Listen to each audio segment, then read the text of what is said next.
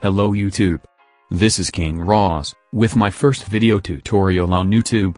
And today we will learn how to boot Kali Linux using a pendrive. Stay tuned.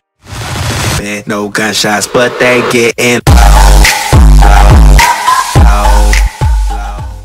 Welcome back guys. Before we start, I would like to give a tip to you, and that is to use a pendrive of above 4 gigs, because this Linux won't fit under a small pendrive.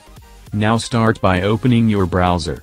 Type in Universal USB Installer in the Google of course, and click on the first link. Scroll down and click on Download UUI.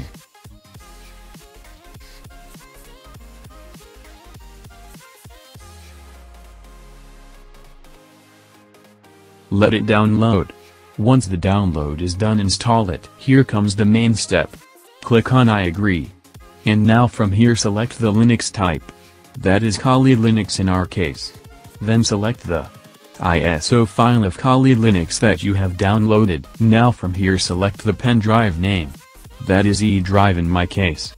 Be very sure to select the pendrive only. Do not select something other, it could erase all the data. Next click the checkbox, so that it formats all the data of the pendrive. Caution, this will erase all the data of the pendrive, be very sure to back up all the data. Now start installation by clicking the Create button. This will take some time. Be patient.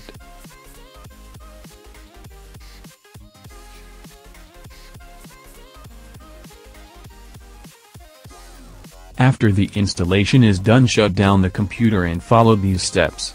After the computer is off, insert the pen drive in and turn the computer on. Then immediately press the F12 key, this will open the boot options. With the help of the keyboard select the option of your pen drive. And now go for the live persistence mode. Don't choose any other.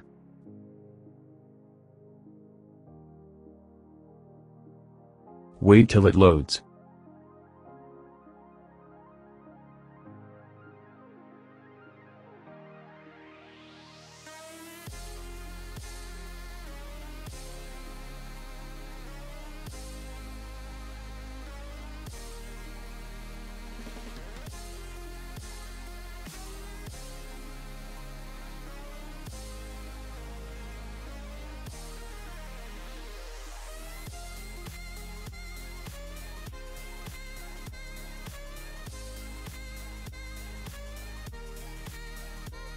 And there you go.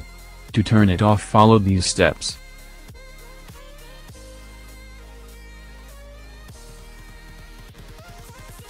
Thank you, and please give a like and subscribe.